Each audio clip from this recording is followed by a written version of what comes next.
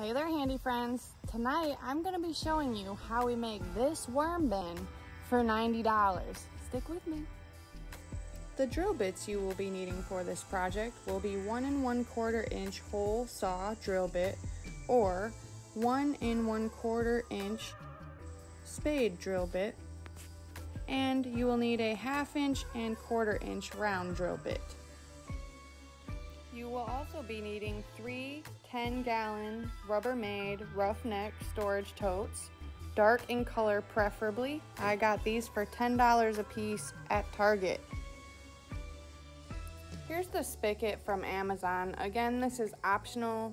You don't really need it, but sometimes it might come in handy if you want to add water to your leachate. Let's not forget the red wigglers.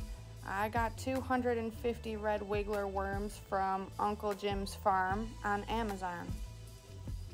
The Burpee organic seed starting mix is purchased for the bedding. Make sure you check out my previous YouTube videos and how to add bedding to your worm farm so you can understand how the coconut coir is used. Now let's add up all of our prices.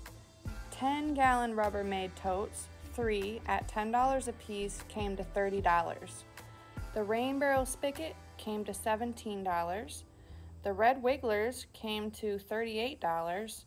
The coconut coir is $3. And the rest of the stuff we just happen to have on our homestead, so we had that all for free. We're gonna call this bin number 1, and this is gonna be the worm home. So all of the composting is gonna take place in this tote. This is gonna be the most used tote, the middle bin. Here I have a 1/4 inch drill bit in one of the holes to represent the size of the hole is a 1/4 inch drill bit, and they're approximately 8 inches apart. There's 12 holes in this top. It is the same size drill bit for this entire bin, and what we did was we spaced our holes out just enough to where basically your worms need ventilation. And so that's why there's holes all through. There's around 22 holes in the bottom, and there's 2, 4, 6, 8, 10 holes along both long sides, and then there's 2, 4, 6 along each smaller side.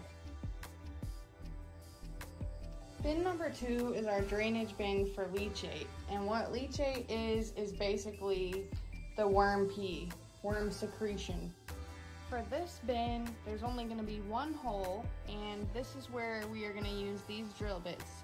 Now again, if you don't have one of these, you can use your largest regular drill bit and just widen out the hole, or very carefully use a razor blade.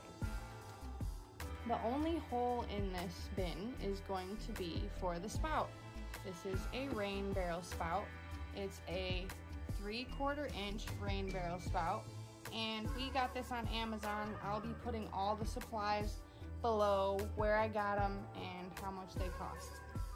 Bin number 3 is the least used bin, and I don't always use this bin to harvest my worms.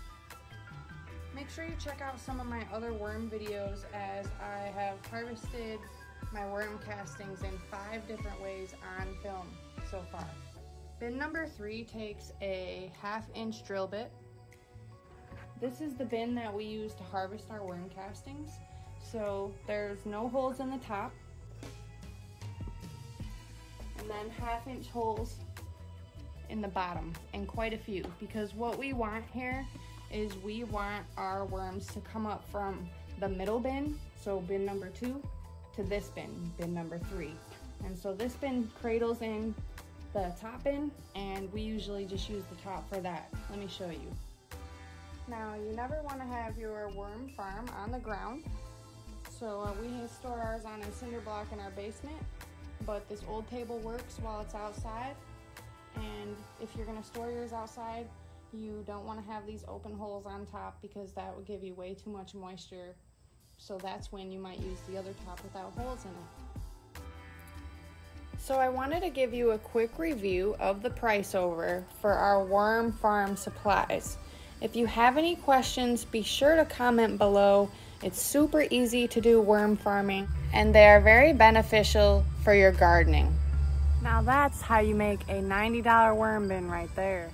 If you enjoy worm farming like I do, please subscribe to my channel, give me a thumbs up, and stay handy, friends.